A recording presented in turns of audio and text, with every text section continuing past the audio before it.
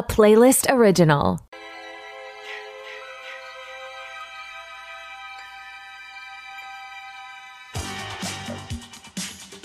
Well, a boy's best friend is his mother. Kill her, Mommy. Kill her. We'll tear your soul apart. Live or die. Make your choice. What are you waiting for, huh? What are you waiting for? I'm not even gonna swat that fly. I hope they are watching. They'll see. They'll see and they'll know. And they'll say, why, she wouldn't even harm a fly.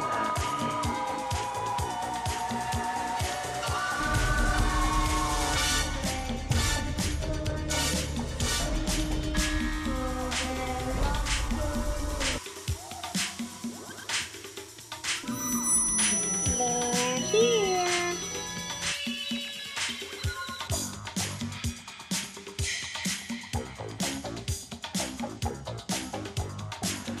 I met this 6-year-old child with this blank, pale, emotionless face, the blackest eyes, the devil's eyes.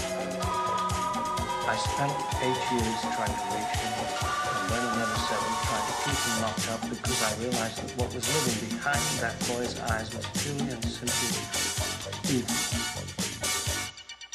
All right, hello everyone, and welcome to another episode of Back to the Blockbuster with your host Gaius and Jackson. The final episode of our Tales of Horror limited series is very bittersweet. Yes. As he wipes a tear from his eye. I don't know, This has been a lot of fun. I can't believe. I mean, it did feel like it went by really fast, but I still can't believe that it just felt. I mean, it was just a couple short months ago we had all this in front of us, and now we're at the end, and it's been something that I know we've both been really looking forward to chatting about, and here we are. It's my favorite time of the year, and it's sad that it's going. Yeah, it was something that like we kind of, I think both kind of were like, oh, let's do this on a whim, and then it kind of worked out because the strikes were going on, so there was no real news to talk about of significance. Right. And like I've been talking about before, we thought this was going to be like kind of like we have so much time to like talk about so many movies because it's 2 months. And we did cover a lot. It was, hell yeah. But it came and went really quick, and yeah, a little bittersweet because like bittersweet. Yeah, exactly. It was and it was fun. We got to have like I guess personally think like every guest that we've had on since we started. It was all really fun getting to know like different podcasters and all that. We just guested on someone's show that was like on our first episode of this. Yes, Return Revenge Resurrection was great to see them again. A full circle moment. Yes. Because like as we end this and got to be on their show. But I guess what we learned from this is that we do want to do more limited series. So this will not be the last one. That's right. They'll all be a little different. It's too fun just splurging on stuff that we actually like want to talk, which of course we love covering the news, and that's not going anywhere. I don't imagine when news is more rampant, but it is just too much fun to dedicate certain, whether it be like director showcases or specific genre stuff like this. It's stuff that we both really love. And I think it would be, we wouldn't be doing ourselves any favors by not doing it going forward after the fun that we had with Tales of Horror. Yeah. Yeah. And I think it's pretty safe to say that I know this is like well in advance, but like, this time next year, this will be a thing that we would do again. 100%. So locked in and probably, maybe a little bit more planning with like what movies we're going to pick. But yeah. And maybe more obscure ones probably too. But like, yeah, I mean, this was a good first edition of that. And I got to see a couple of movies that I had never seen before. The Wailing was one of them. I had never seen that. And I'll even throw in the Deep Dive Lake Mungo stuff because that was still kind of horror related. I had never seen that either. So that was fun. How often do you get to say that? I know, not very often at all. And I got to throw some stuff at you that, wasn't always like perfect, but it still had fun. I mean, in the nature of just watching horror movies and covering them around Halloween time, there's nothing I would have changed, even though I didn't love everything. I still love watching them. So sure. It was a blast throughout. And now we're recording this on Monday, October 30th. So I think we both have some plans to watch more horror movies independently. Yes, because I know I'm not doing anything tomorrow. I did all of my Halloween fun stuff with my friends Friday, Saturday, and a little bit on Sunday. I got a text from a couple people that were like, "Hey, are you going out Tuesday?" And I was like, "No, it's gonna be firmly like in my bed all day watching." How do movies, you? so. Yeah, do you know what you're planning on watching yet? I don't know. There's certain stuff that like I kind of save for Halloween. Like I always watch like Psycho like first thing in the morning on like Halloween. Nice. That's a good tradition. I got that in this year already. I know you already watched it, and then there's certain things I haven't watched yet. Like I usually watch like the Lost Boys around this time, and I haven't watched that yet. So maybe that. I know, of course. I kind of went ahead and watched Halloween already because that's what we're covering today. Right. Otherwise, I'd save that for the day. I would, but maybe I'll like switch it up. I mean, I maybe I'll watch Halloween Ends tomorrow because I haven't watched it since theater. So I'll be watching at least one or two. That's what I plan on getting in is David Gordon Green's movies. I'll probably start with 2018, and maybe if I'm feeling particularly extravagant, I might sneak in Kills, and I'll probably end with Ends later this week. I know I won't get in all three tomorrow, but traditionally over the last few years, I've just kind of switched up what Halloween movie I would watch on the day. So it looks like this year it'll be David Gordon Green's again. I've watched Rob Zombie's and Carpenter's over the years too on the day, but it's just not Halloween without watching one of them. Yeah, it's true. And I promised someone, I shouldn't have promised this, but on G-Reels that I would try to watch Rob Zombie's Halloween 2 again. And maybe I'll do it. Maybe I'll do it tonight. Maybe I'll just just. When did you watch the first one again? Well, I hadn't. So maybe I feel like I can't watch Halloween 2 without watching his Halloween. Not especially thrilled for that double feature, but I mean, I might as well. But I feel like I can't watch one without the other. I guess that's how I feel. I know that you're a completionist like me, and to me it's tough. Like this is why I had to watch Halloween 2 before we covered 4. I hadn't seen it before, and I didn't want that to impact. So, I mean, once you get around to seeing a movie a certain amount of times, you don't necessarily have to do it that way. But if you haven't seen Rob Zombie's first one in a while, it might sweeten you to the sequel, even though it's been a bit. It's been a bit. I was just recommending Rob Zombie's first one to my buddy Tyler, like right before we jumped on here, and I think he might bite and do it. I think I might do it tonight too. And we are surrounded by a lot of Halloween anniversaries. So like earlier in August, it was 25 for H2O, and then we did 35 for Halloween 4. Today we're covering the first movie because it just turned 45 last week. Right. This is not a milestone anniversary, but we're recording today. Halloween 2 came out 41 years ago today. So it's just a lot of Halloween stuff going on from that franchise. Also on Twitter they have like it's Michael Myers Monday, so everyone that is a horror movie fan like tags all their favorite Michael Myers stuff on social media. Yeah, so it's especially heightened on the day before Halloween. So yeah, if there's one thing you can appreciate from Rob Zombies, if nothing else, Michael Myers is a fucking wrecking ball, badass, scary motherfucker in those movies. Like I love how he's portrayed and his character. Credit to Tyler Mane. Tyler Mane. I don't have a lot of I have some complaints, but Tyler Mane was never one of them. I thought that he, all things considered, was a very good Michael, like the kind of Michael Myers that Rob Zombie wanted. Menacing and physically imposing, and also another example of when you get like an actual actor to play a part like that, because I think he cared a lot about that role to not just be someone that just like walks from point A to point B. He wanted to like dig a little deeper, I think, and I think he does a really good job. So and he's also very nice in person. I met him at the Halloween convention. Oh, okay, because I wasn't sure I wanted to meet anyone from Rob Zombie's Halloween. My buddy was like, "Let's go to their panel and see how it is." And like, actually, most of them were very nice. I think they all kind of feel like they're in this kind of small little like, hey, some people love us, some people don't like us, but the people that do love us really love us, and kind of have this like ragtag, we're all in this together kind of group thing going on with the people in those movies.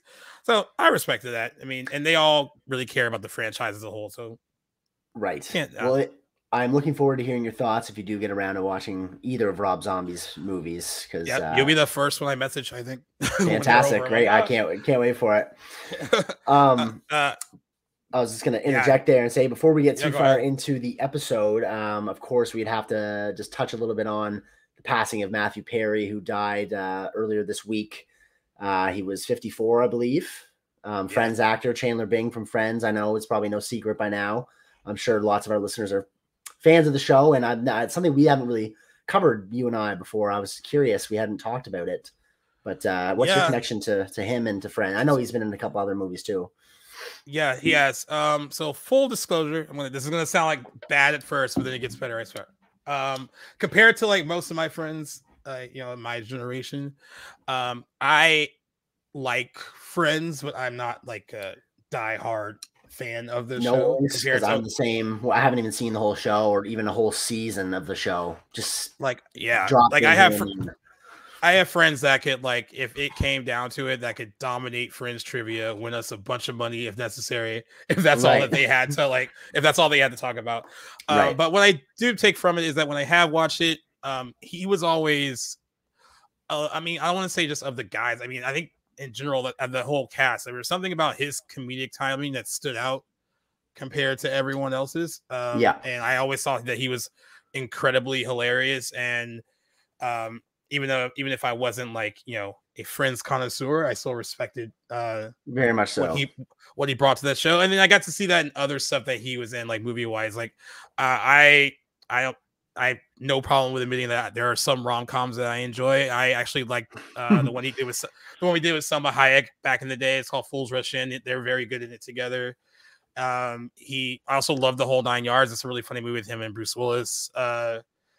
And he had like an up and down career after Friends ended. And, there's no secret that he struggled a lot on Friends and a little after that with drug addiction and alcohol addiction. But he got through that. And I watched a lot of his interviews last year when he was promoting his memoir. And, like, he really wanted to, like, make that book and have that be an example. If people were struggling with something and they read that and it made them better, it made them seek help. That's what he wanted that to be. And he, I don't want to butcher the exact quote, but I guess what he wanted to be remembered more for than Friends was that he wanted to be remembered as someone that maybe could help someone else if they really needed that help, whether they heard his story or if he helped them directly.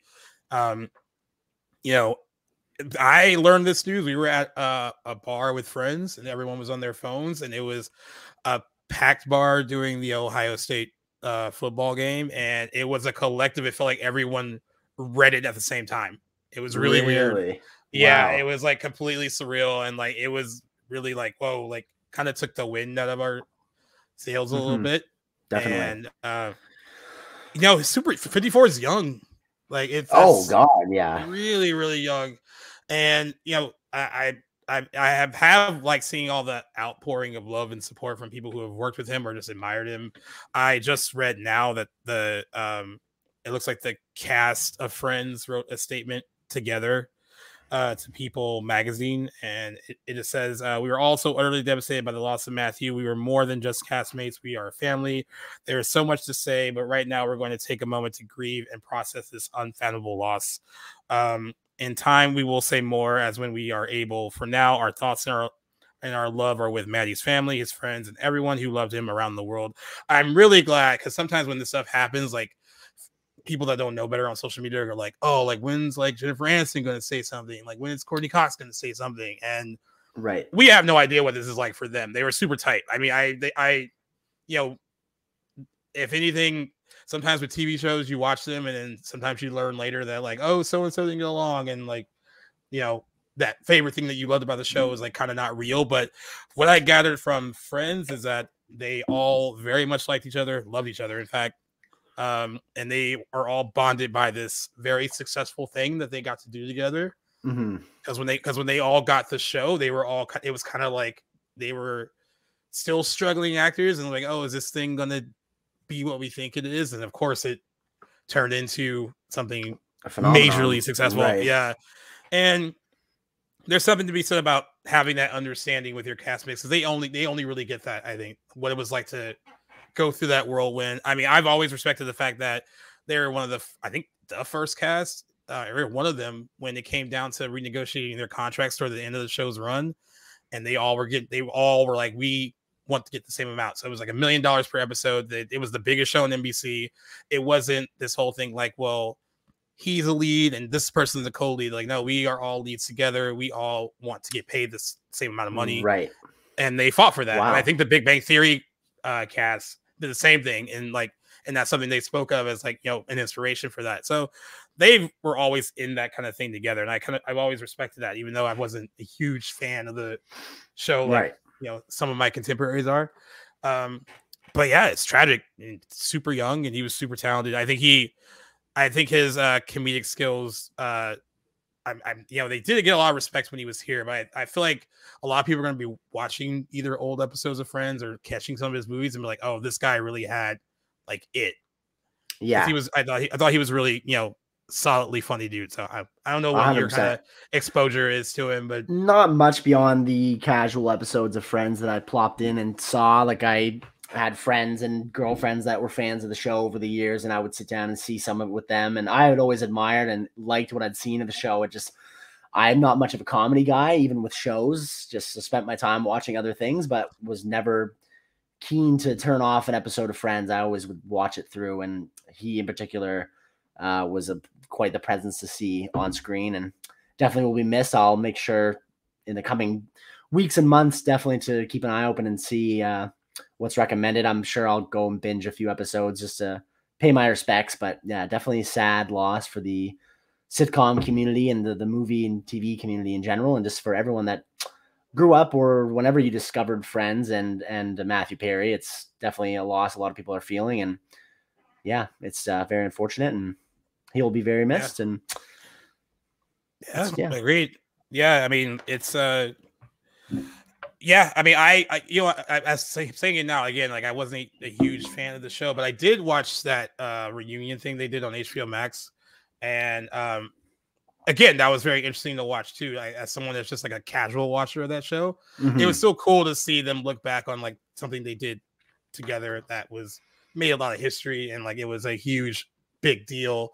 Yeah, and I think he said something in particular that you can kind of tell when you're watching it is that he always was like chasing like the big laugh, like the biggest joy he got was like hearing the audience like kind of like roar because it's something funny that he did. And you can really tell that in a lot of the stuff on Friends where it's not in an annoying way either. Like this is someone that's just like, he wants to make the audience feel good, and you can tell that with some of his stuff. I mean, like there's certain episodes I watch where his energy is just like contagious. Like he's just like, it's off the charts contagious. And then I think they all played well off of each other because of that. They all brought something very different to the show. Absolutely. And he had some successful films. He had some not so successful films. That TV shows that didn't really work the way Friends worked. And I'm sure that got to him initially, but I think he, from what I've read and seen, he got to a place where like his bigger mission in life was to kind of educate and help people who may have been going through like depression and addiction and all that stuff. Like he had a bigger plan for himself than just being a celebrity. And if he can use his Friends platform to do that, then so be it. I think that'll ultimately be his legacy too. Right. Yeah. I think so too. But yeah, we wanted to acknowledge it because it was a really big story. And it's still like an unfolding story. I also agree with Alyssa Milano posted on her Instagram. She said like, it really doesn't matter how he died exactly, because I know a lot of people are trying to speculate like exactly what happened. It's been kind of annoying hearing. Yeah, it's more about how stuff. Already before anything. Yeah, it is. You find out what you find out, then so be it. But like, I think she made a good point to say like it shouldn't matter how he died. It should matter how he lived, and I agree with that. So it's a great statement. So really wanted to, even though it's a sad thing, I think we can take a lot of positive stuff from it. Like you said, you might catch some stuff from Friends in like the coming weeks and months. I might find myself watching it in a different way and might appreciate it more in a much different way now. So, I guess the one positive thing when like someone like this passes away, they usually leave behind like so many things that we can look back on and like enjoy and appreciate. And no matter how you feel about Friends, that show is a behemoth in and of itself. I mean, it just really was. I mean, it's so crazy to think about like what sitcoms were back then, you know, because we don't really have a lot of that now anymore. Right. And you know, NBC must-see TV was a huge thing during that time period. You had like Friends and Seinfeld and Will and Grace, and these are when people were staying home to actually watch TV. You know, before DVR, tens of millions before, of viewers. Like, yeah. I was like, can you imagine now hearing a TV show getting like 40 million viewers a week? No, but back in that day, it was, you know, people, that was appointment television for people. Yeah. So it's a bygone era without a doubt. Yeah, it's trippy to think about. Yeah, it really is. But in other kind of like record-breaking kind of news, talking about like in the case of TV, 40 million viewers a week. Box office this weekend, it's been ebbing and flowing since the SAG and writer's strike started. We've had some big opening weekends. We've had some that could have been better maybe if their stars could promote the movie. In the case of Five Nights at Freddy's, I don't think it mattered that the cast couldn't really promote the movie. And because it gross initially $78 million they reported on Sunday. It went higher. It went up to $80 million today. The actuals are like they just released them a couple of hours ago. This is the best opening for Blumhouse ever. It beats the Halloween 2018 opening weekend of 76.2 million. This is the best opening weekend for going like considered Halloween weekend. It's also the fifth biggest opening of October behind Joker, which had 96.2 million, Taylor Swift Eras Tour, which had 92.8 million its opening weekend, Venom Let There Be Carnage 90 million, and Venom 80.2 million. No matter how you look at it, it's just a really successful opening weekend. And like from out of nowhere, it seems like as somebody who saw it, what do you have to say about those numbers? So, I didn't see this coming at all. I was thinking more this might flop or like be like mediocre. Yeah. Well, I didn't see it coming because I just thought like, hey, they're releasing this on Peacock and in theaters. So on the surface, it seemed like they had no faith in it. But then like tracking started coming out, and then I read on how popular the game was, and that's all like, oh, this is like a generational gap because I never played it and I had never even heard of it before this movie came out. Hadn't even heard of it. Okay. I never even heard of it. I never played it or even seen footage, but I was aware of it. That's about it though. So I was like, if this movie, because they were like the tracking was 50 million heading to the weekend. 80 million is and this kind of like, I mean, it did what it needed to do. It was a big theatrical hit, and I'm hearing that it might be the biggest debut on the Peacock streaming service, which previously was Halloween Ends a year ago. So that and then $132 million global opening weekend too. So this movie is already financially successful. I won't be surprised if there is a sequel, because from what I heard, my brother was trying to fill me in on stuff, and I guess there's like all these like kind of like spin-offs and other stories that are connected to Five Nights at Freddy's where they could expand on it. Apparently it's got quite a dense lore, I'm told. It really does. And I saw it on Thursday, so the preview night, it's packed. It was completely sold out. Nice. And I was entertained by it. There's some script flaws, like little things that you can nitpick about, but it was entertaining. But what I kind of was into more is that like there was stuff clearly that only fans of the game would get. And then the crowd would just like laugh and kind of cheer, where things I didn't understand what was going on, but they clearly understood what was happening. And it was fun for them. And like, now this movie got abysmal reviews from critics, but I'm going to say that this is what it wasn't made for them.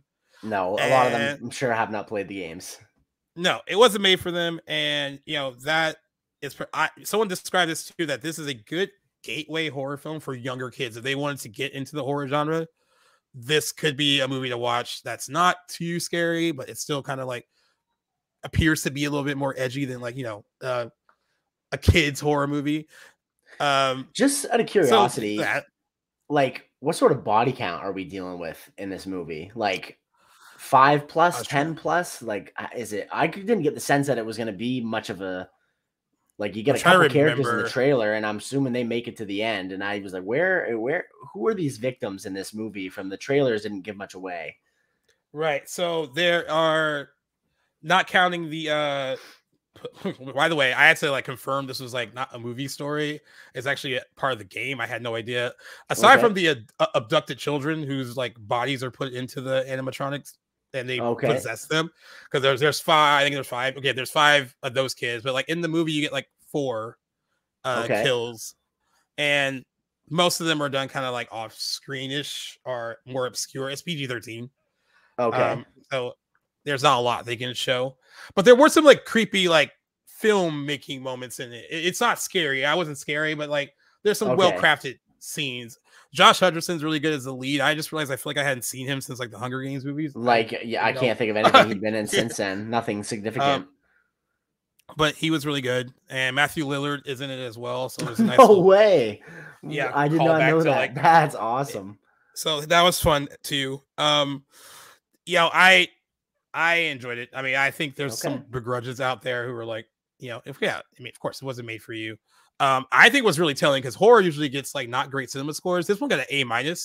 So that means like the opening night target audience really rallied behind it and really supported it. And a video game adaptation, like that's unheard of. Right. And very high. Again, that's usually, you're right. That's it's a good thing to point out. So yeah, I think so. One of the writers for Sinister, he was on Twitter and he was saying like, I think any kind of win like this for the genre, it's just good for the genre as a whole. So even if you didn't love Five Nights at Freddy's, having a horror movie open to $80 million, I mean, like this is one of the behind It Chapter 2 and It as one of the biggest opening weekends for a horror film ever. Wow. So I mean, good company. That is I think it is. I agree. That's a win for the horror genre, just in general. Absolutely. Well, hats off to the crew behind Five Nights at Freddy's. That was I'm sure many people did not expect that. Myself and yourself included, definitely would not have thought it would go anywhere near these heights. So that's without a doubt fantastic news for the genre and for everyone involved. So nice to have an underdog story. I wonder if Universal wish they put more marketing muscle behind that instead of The Exorcist, because this Blumhouse released The Exorcist and that within weeks of each other. I mean, they gave Five Nights at Freddy's. I mean, it was a good weekend, I guess, to open it, but I was like, I wonder if they would have pushed it up a little bit so it could like take advantage of October more, because really it only has this one weekend, and I'm sure it'll do really well tomorrow on Halloween night too. Where it goes from here, we don't really know. It could be extremely front loaded and like collapse crazy next week, but it has a real competition next weekend. And even if it does collapse like crazy, it's still going to turn like a massive profit for Blumhouse and Universal. And it drove subscribers to Peacock because that's what they wanted to do as well. So there you go. It went for them. I can drop it in the Dropbox if you want. It's not bad. I mean, I know you're not going to watch it like anytime soon, but it's not like it's perfectly fine way to pass like almost 2 hours. Yeah, well, feel free if you'd like. Yeah, I'm sure I'll get around it. I mean, soon after Halloween, I'll be off the horror binge for a bit, but you never know. I'll dip my toes back in just like I do throughout the year. Are you gonna be like period dramas? Yes, my typical stuff. And then I'm sure we'll have some anniversaries to get through. But I don't really know what I have lined up next or what's gonna cross my my list. But yeah, I'm kind of up in the air about that too. Like, I'm thinking about Martin Scorsese's The Irishman. I wanted to get that in before Killers of the Flower Moon, so I might go back to that. Oh, there we go. Long movie. Yep. Gotta buckle up. All right. So I'm gonna throw some kind of rapid fire horror movie news your way. See what you think of it. Sure. And kind of sequel news. The Black Phone 2 is set for summer 2025. That's all we really know about it, is that it's going to be open on June 27th, 2025. And the company behind the movie, which is also Blumhouse Universal, right? When they announced the sequel, they said The Black Phone 2 is the launch of a sinister new franchise. So I feel like they already words there, having Scott Derrickson be directing and Sinister. And also, for those that don't know, the original movie starred Ethan Hawke as a child abductor and murderer called The Grabber, and Mason Thames as a 13-year-old boy named Finney who crosses the killer's path. The Grabber locks Finney in a soundproof basement where nobody can hear him or come to his rescue. His only hope is a disconnected telephone that begins ringing, and when Finney answers it, he realizes he's able to communicate with the spirits of the Grabber's deceased victims. Did you see this movie? I did. I saw it in theaters last year. Really, really liked it. It was on my list, like my best of 2022 lists. I'm not sure where I ranked it. Not top 10 or anything, but I mean, it was up there. I love Scott Derrickson as a filmmaker. I think he did Sinister 2 as well. Did he not? Either he might. I don't know if he directed, but he might have had like a writing credit on it. In any case, I really Sinister's great though. Movies. Yeah, Sinister's great. I rewatched it this Halloween season. I don't think I got the chance to mention that. And I really liked the black film. Ethan Hawke in particular too, putting out a villainous performance was really, really unexpected, really and he did a great job. That being said, I did hear this news when it came out, and I can't really say I'm excited for it. I thought the black film worked wonderfully as a one-off. Nothing about it really made me want to come back to this story. I think there could be some prequel, that's one thing I work there, but happen. I don't need to see the story go anywhere else, but it did well. I'm guessing well enough to warrant a sequel. So we'll see how it goes. $160 million worldwide when it came out. It also was positively reviewed by most critics, so I get why they wanted to make one. I just didn't see any sequel opportunities from it. That's what I'm thinking. Yeah. So this might be one of those financially motivated things. Yeah, like most of them are, which is unfortunate. But if the whole creative team's behind it, then I could probably get behind it too. But I'm sure it'll be worth seeing. Yeah. What the ideas are. So that's one. And another one is from today. I already know where you're going. Director David Robert Mitchell and Mika Monroe are reuniting on They Follow, a sequel to the critically acclaimed horror hit It Follows. Neon, the Oscar-winning studio behind Parasite, will co-produce the movie and release it domestically. The studio will introduce it to international buyers at this year's American Film Market, and filming will begin sometime in 2024.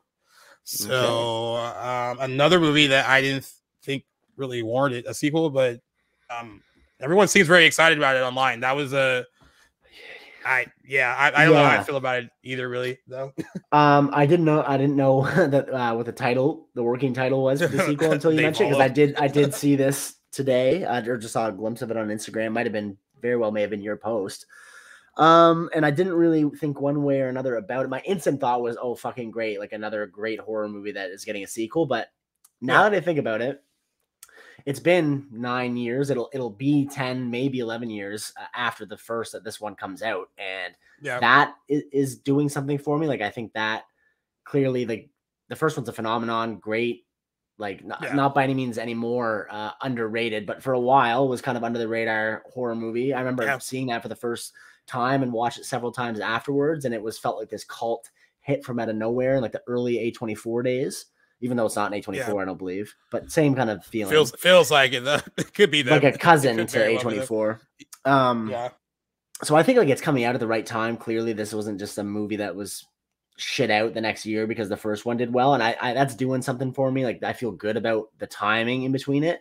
And although I love and think It Follows would be a wonderful one-off, it ends on this ambiguous note that I think you could very true. Take time to develop a sequel out of it, and the fact that the name implies like more, like going from it today, I think that's kind of slick. So I'm more on board with this than I thought I would be, but it'll all come down to if they are able to cleverly sort of construct a narrative that has a good working theme like It Follows does. That'll be like the bread or butter or the breaking point, I guess.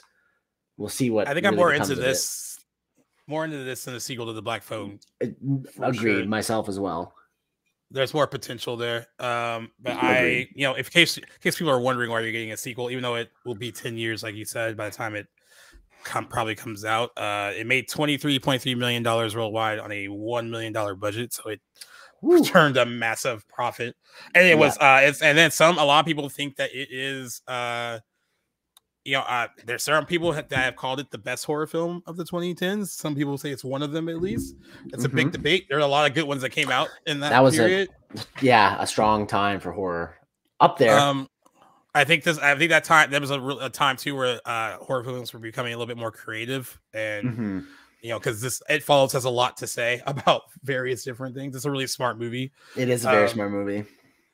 But yeah, I'm excited for people who wore it, because like I really thought that some people were gonna be like, oh no, why are they doing this? But as soon as that news dropped, so many people were like, it was so unexpected, no one really saw it coming, and they were down for it. So I mean, color me surprised. I never thought we'd be having this conversation, so I think I'm pleasantly surprised with it. But not to be cynical, but I kind of will be approaching it with a cautious optimism. But if it's made with the same creative team, I mean, Maika Monroe's coming back. That's great. She is great in that role. Hopefully we get some other characters from the first one coming back. Maybe not permanently, but as long as they are ballsy with it and take some risks, I think this movie is primed to be successful. Yeah, I agree.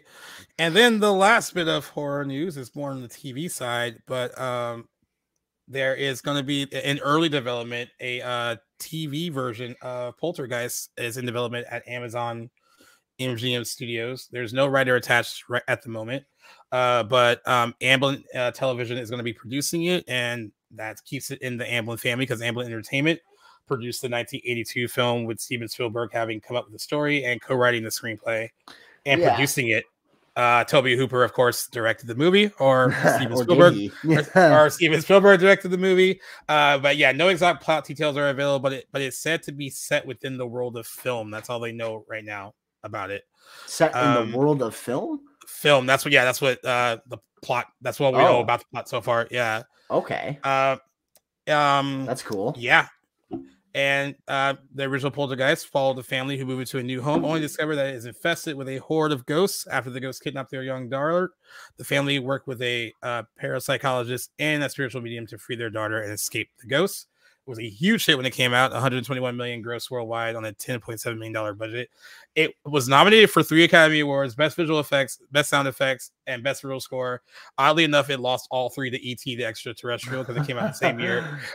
And it was directed by Spielberg, so it was directed by Spielberg. It's kind of for itself. Yeah, and then this was followed. It was followed by 2 sequels: Poltergeist 2, The Other Side, Poltergeist 3, which they're both not nearly as warmly received as the original, and it was also remade in 2015. But I wouldn't be mad if you forgot about it, because I kind of forgot about it too. And so, like, I can picture the cover with that weird clown doll, and I know Sam Rockwell's in it. And if you can make me forget a Sam Rockwell performance, then that doesn't bode well for your movie. I don't remember anything about it, like at all. And it made a decent amount of money, but it seems like one of those things that kind of came and went because it was just so probably not as good as the original, I guess. But I don't know. How do you feel about a TV version of Poltergeist? If it's a limited series, sign me up. I think a limited series is the best compromise between like remaking something as a feature film or a television series. Because I don't know what we would get out of seasons worth of television on a Poltergeist story, but depending on maybe the length, if it's a tight little miniseries, I would be kind of excited for that. I don't think there's enough info for me yet to really like care one way or another. But I'll be keeping my eye on that one. That's interesting. I didn't remember that until you mentioned it now, but I did see your post about that earlier, and I was like, oh, okay. And then I forgot about it. But I guess we'll see. Interesting that it's still under Steven Spielberg's direction, or like it's his company, like Amblin Entertainment. Yeah. So for him to be involved, that's neat. I think that movie would benefit more without a Steven Spielberg touch. But maybe someone in the hands of like, I don't know, maybe some of the creative team behind like Paranormal Activity or something would do a lot with that movie, more so than family-friendly Spielberg. But yeah, I mean, there's something about it that could like under the wrong hands, like if it's like too family-friendly. That's my big issue. I didn't care for the original because it's way too vanilla for me. But it's very light. It's very light, and I remember watching it a decent amount as a kid and being like, oh, this is kind of scary as a kid. But then you get older and it doesn't really have, I respect it as a, like, it's well made. Yes. But it's not scary. At least not to me anymore. But there is some like signature stuff from it that's still classic, right? Like Carol Ann saying they're here and all that. That's a wicked moment. I respect the legacy, the real skeletons. Clown underneath the bed, the real skeletons. Yes, like that's and then there's the whole poltergeist curse that goes like along with it. That is right. A movie in its own right. It should be, I guess. But yeah, the movie itself, you could tell that like it does have a very Spielberg touch to it, where it's like, you know, very kid friendly. But yes, I mean, I guess that's what he was going for. So, you know, if Spielberg was going to co-write a horror film, that's what we got. So yeah, there you have it. But I agree. I would a limited series, mini series, I'd be down for. Horror does pretty well on TV. I mean, Chucky is a good example. That's still going strong. Okay, I'm enjoying it. And then we're gonna get Crystal Lake. Hopefully after the strike's over. You know, stuff like Hannibal's worked really well for TV. Bates Motel was another one that I thought was a really good TV adaptation of like taking like movie lore and like turning into a TV series that worked. And then whatever they plan on doing with Halloween on TV, I know they eventually want to do that. Yeah. I think it kind of could work for a lot of horror properties. I think Hellraiser would benefit maybe from a TV series too. You could probably do a lot with that as well. There's a lot of lore in there too to spread out over a show. Would be pretty cool. But yeah, that was some spooky season news that dropped last weekend today that I thought we could touch on just a little bit. Glad we did. Well, I think what we landed on is that we're okay with the sequel to It Follows. On the fence about Black Phone 2, and we'll see what happens with Poltergeist TV. Indifferent about in Poltergeist, but we're gonna be following that one too for sure. See how that shapes up. Yeah. All right. So the final film for our Tales of Horror series is 1978's Halloween, an independent slasher film directed, scored and co-written by John Carpenter. He also wrote this alongside his producer partner Debra Hill. Stars Donald Pleasence and Jamie Lee Curtis in her film debut, PJ Soles and Nancy Loomis in supporting roles. It's set mostly in the fictional town of Haddonfield, Illinois. The plot centers on a mental patient, Michael Myers, who was committed to a sanitarium for murdering his teenage sister on Halloween night when he was a child. 15 years later, having escaped and returned to his hometown, he stalks teenage babysitter Laurie Strode and her friends while under pursuit by his psychiatrist, Dr. Samuel Loomis. The one, the only, the classic Halloween. Halloween night. A small American town. 15 years ago.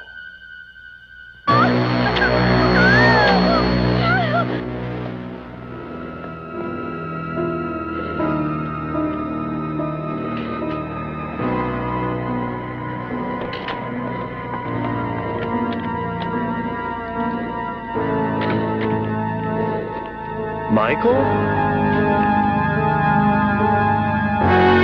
Halloween. I spent 8 years trying to reach him, and then another 7 trying to keep him locked up because I realized that what was living behind that boy's eyes was purely and simply evil.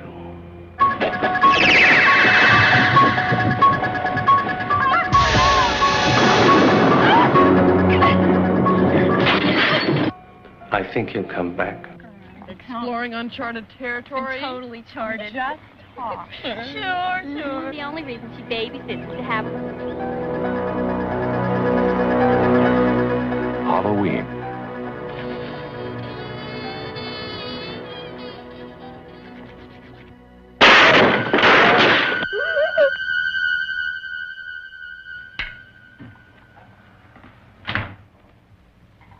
Okay. Come on out.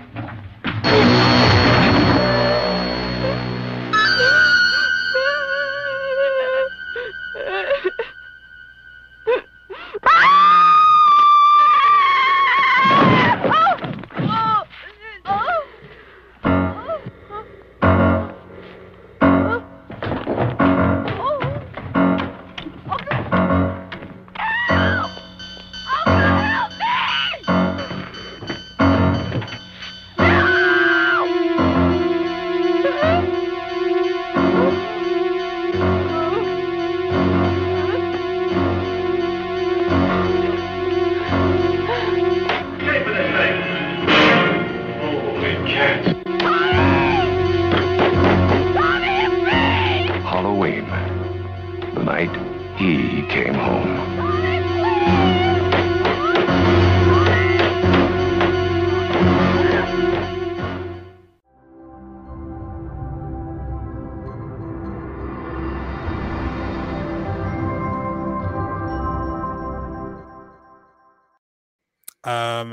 Filming took place in Southern California in May 1978, which is crazy because there's not any kind of fall foliage around for filming filming in Southern California. This was released like only a couple months after it was filmed. That's pretty crazy. Yeah, that is crazy. Yeah, the film premiered in October, grossed $70 million, becoming one of the most popular independent films of all time. It was primarily praised for Carpenter's direction and score. Many critics credit the film as the first in a long line of slasher films inspired by Alfred Hitchcock's Psycho and Bob Clark's Black Christmas.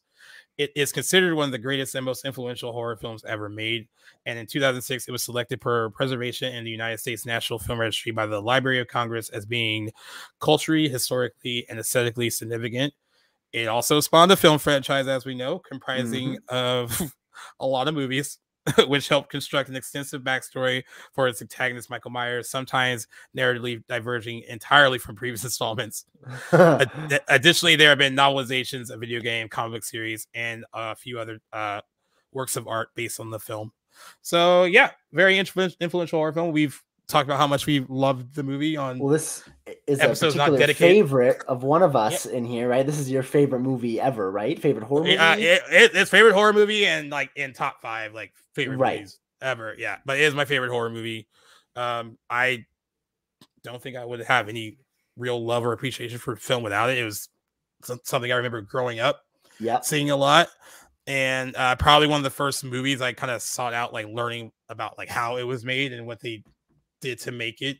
Right. And I just love that idea of like just a bunch of friends getting together just to make a movie. And the whole idea of like interviews I've seen with like PJ Souls and like Jamie Lee Curtis, and they are all saying like, hey, like we were like, everyone, actors included, were like picking up leaves off the ground because we knew you had to like bag them up for like another shot. Like it wasn't just like it wasn't just kind of like the behind the scenes people doing it. Like everyone kind of pitched in. Like some people bought their own wardrobe from like JCPenney. They all kind of like did like their own kind of stuff for the movie. It was not a glamorous kind of. A lot of people said it was an easy shoot. It wasn't glamorous either. It was like very low budget. $325,000 was the budget, and that was originally much lower than that until they got Donald Pleasence. That $25,000, a bulk of it went to paying him for, I believe, 7 days of work, which is kind of funny because Donald Pleasence, probably not the case for Halloween 2 because I feel like he's in it a good chunk. A lot more. But apparently Halloween 5, Danielle Harris said that she believes he was only there for 7 days. Halloween 4, he wasn't there a really long time either. So this was like, he kind of was in a lot of these movies, just came in, did his stuff, and left. But I just love the story about how he really didn't want to do Halloween, and his daughter was like a big fan of Assault on Precinct 13, which is a movie that Carpenter did before this, and he basically was like, all right, well, I kind of don't understand your little movie, but my daughter likes your other movie, and I'm going to do it because she thinks you're cool. And apparently he was a consummate professional on the Halloween set and not at all pretentious about what he was making. I think it's so funny that Christopher Lee was offered this role and he turned it down. He turned it down because he was like, oh, it's like a little horror movie, blah, blah, blah. And he said, I guess in future interviews, that it was one of his biggest career regrets that he turned it down after he saw it and it was like, oh, this is not what I thought it was going to be. Because I guess on paper, it doesn't sound like it might be anything special, I guess. Right. Rarely does it until you see the final product. Right. Originally, it was called The Babysitter Murders.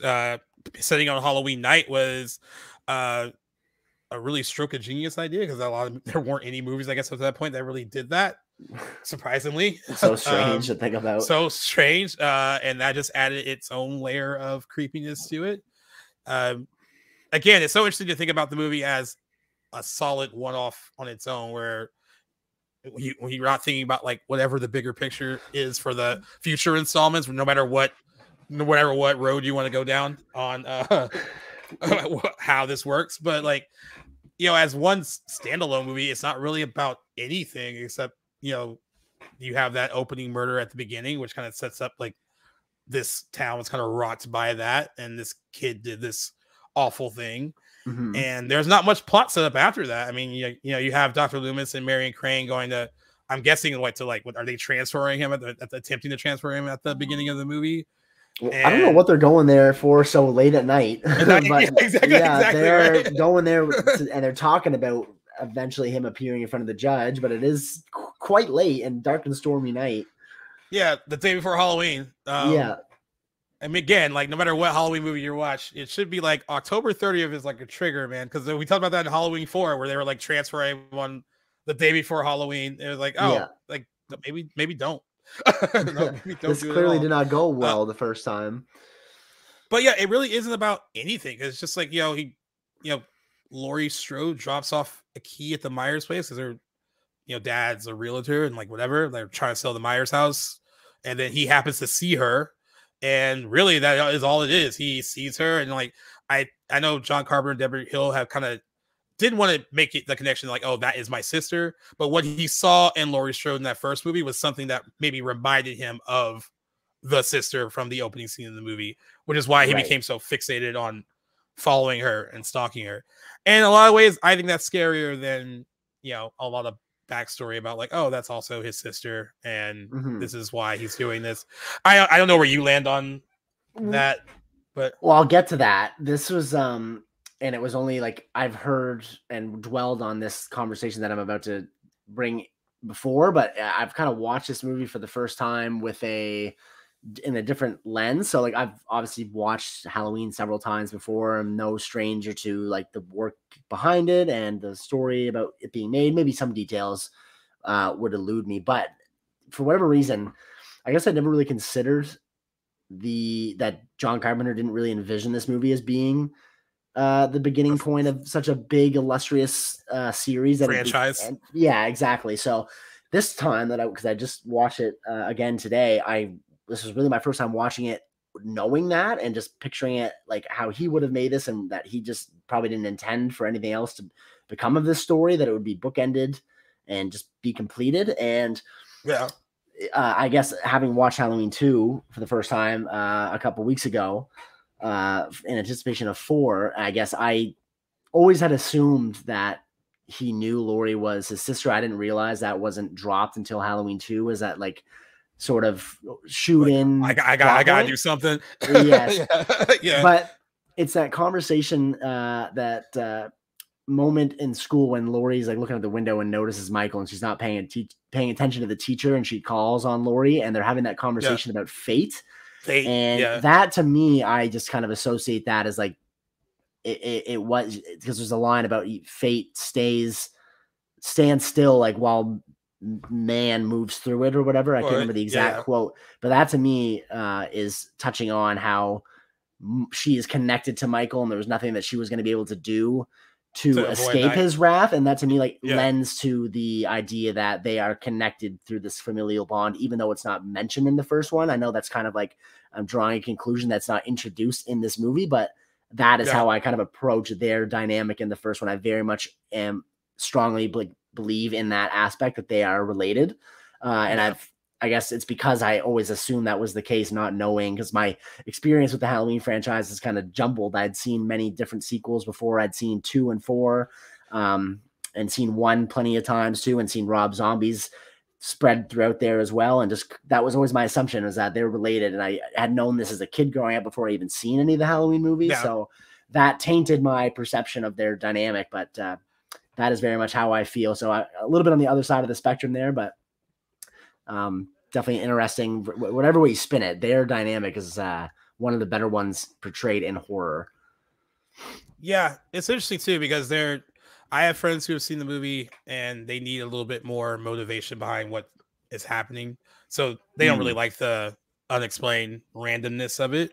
And then there are a lot of people who love the movie for that reason, because they think it's scary because it's unexplained and it's completely random, and and there's no real rhyme or reason to it, which is kind of what a real life situation like that would be if you were being stalked by someone you didn't know, and you know, Yes. sometimes there is no real reason for what these people are doing, and True. So I've always dug that aspect of the movie. I get if you're making another one, like when you get to Halloween 2, like my opinions on Halloween 2 like go all over the place because yeah, like again, it's like if you watch them together, right? It's so weird. Like you watch them back to back, it's like, oh, it feels like the same movie because it looks, you know, the look is pretty much almost the same. Yeah. And you know, even though they were made a few years apart, like they're still feel very connected. But then like quality wise, there is a shift between 1 and 2 where one is clearly like an atmospheric, almost like thriller, and the other one is more of a slasher movie than its predecessor. And I get for the sake of having more movies, you can't just be like this random guy just going after her for no reason. There needs to be some kind of motivation, right? So I don't particularly hate the if I'm gonna watch 1, 2, 4, 5, I'll accept the family ties because again, once you get to 4 and you have Jamie and all that, I still like that angle of the story too. Like now he's after her like young daughter for similar reasons, and I like we talked about on that episode, like Halloween 4 works for me as a sequel. I like it more than Halloween 2. But as a standalone, I get the 7-8 movie works better where I just don't, there doesn't really need to be a lot of motivation behind it. It's like it's completely scary that this guy is like following her throughout the day. I mean, I used to like, it still gets me too. Like there's not a lot that really happens until like the last 15-20 minutes is where I mean, all the action is set pretty much. But like the whole like kind of watching stalking stuff is creepy as fuck. I mean, it like really the whole like, and just the thought of being in that character's head where she's seen this person throughout the entire day, and I wonder, and like in my mind when I'm watching it, like what is that realization like for her if she even has it? Like this person has been watching me all day, and that's who that was. You know that.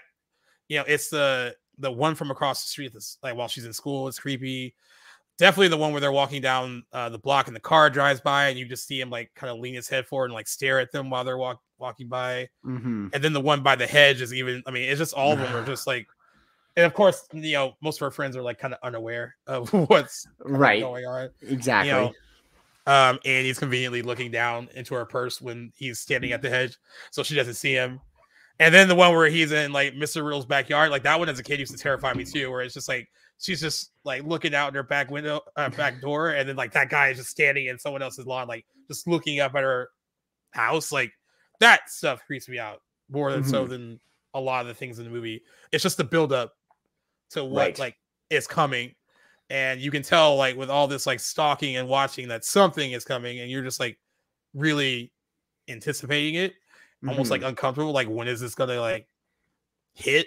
And it's not even just when he's doing it to her. I mean, like, you know, it's like he systematically has to get rid of her friends first. Like there's like a weird kind of intelligence I think that goes along with that, where it's not just like he's killing them at random. It's like he knows he needs to get rid of them first to have it just be her. Like it's more to me there's more to it than just like I'm killing her friends. It's like you're rendering her without any aid. And like that is a creepy thought to me because there's a reason why he goes after them first before he even like goes after her. And you know what? He doesn't really technically go after her. I mean, she comes to him because she is worried about her friends. And like, I know I'm probably overthinking it, but I was like, I wonder if he's thinking like she will be worried about her friends and she will want to come and see what's going on at the house across the street. So there's like a lot of like little things in it that make it a little bit creepier than what's like on the page, I guess, and what's on the surface. Certainly, and I think a lot of that is owed to John Carpenter's direction too, and definitely a part of why 2 was a little bit lacking, even though he wrote, he's not behind the chair, or in the chair, I guess, behind the camera for the second one, and you notice, even though I still commend 2 for what it is, you definitely notice when John Carpenter's directing your movie versus when he's not. So I completely agree that, there's a lot more that his direction does from just the pages of the script that lesser directors aren't necessarily able to convey. And there's a reason, I guess, why I think this movie could have been great too in the hands of different directors, but I think it has a legacy it does because of him. And just did wonders for his career afterwards too, even though that wasn't always reflected at the time. It's definitely solidified his legacy as one of the great horror directors and why he's one of my favorites. And a lot of that is owed to this movie. And it is, even after all these years, it's tough to really put it on to people that aren't a fan of movies from that era. Or your friend, friend. But there's still such a charm to it that I have every single time I watch it that is just undeniable. And it sucks when people don't appreciate it, but it is what it is. I'm gonna throw a silly question at you right now. How do we feel about Michael Myers being able to know how to drive a car? I was talking to my roommate about this. For a guy who's been locked up for 15 years, he is quite the skilled driver, and he's pretty stealthy. Yeah, he is stealthy. It's a, I guess if you call it I don't know if I want to use the word oversight. Like something had to happen for him to get back to Haddonfield, and it wouldn't really make sense that he would know how to drive. But I just look at it as like a necessary oversight for the sake of the movie to happen. And there's plenty of movies that have many of those throughout them. So it doesn't really bother me. It's something that I chuckle at when I see him speed off in the car. On that note though, this was the first time I ever noticed, and I had read that for that sequence of Michael breaking the glass with his hand, that there was a wrench that was used to break the glass. And this time, first time I ever actually, you could clear as day see it on his palm and up his wrist when he smacks the window. I had never noticed it before. I just read. I gotta look back at that. I didn't even notice that. No, yeah. Oh, you can see it. His hand slaps a window and breaks it when the nurse girl. What'd you say her name is? Marion. The Nancy Stevens character. Exactly. Actually been in the franchise a lot.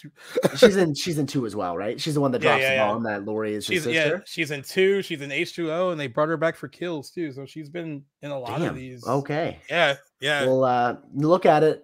Next time you see it or look it up, you can see that there is a wrench like taped to his hand. It's very, very clear. So the actor could actually break the window. Exactly. I found it amusing. Is it something that bothers you that he can drive or that he's so skilled in other ways? I mean, I guess they kind of, I don't know if I want to call it an oversight because they do acknowledge it in the script because like the guy says, for God's sakes, he can't even drive a car. And he's like, well, he was doing really well last night. Like maybe someone around here gave him lessons. Right, and I guess that's one way for them to acknowledge it without being like, oh yeah, he has to get back to Haddonfield somehow.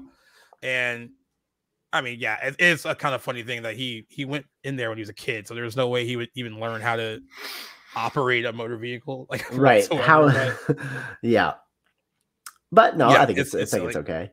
Might be a silly question for you, maybe not, because you've seen it. Would you even be able to quantify how many times you've seen Halloween, do you think? Oh God, I don't even know. I think I've lost count. That wasn't even going to be my question. I figured that would be the answer. But what's like your earliest memory with watching Halloween?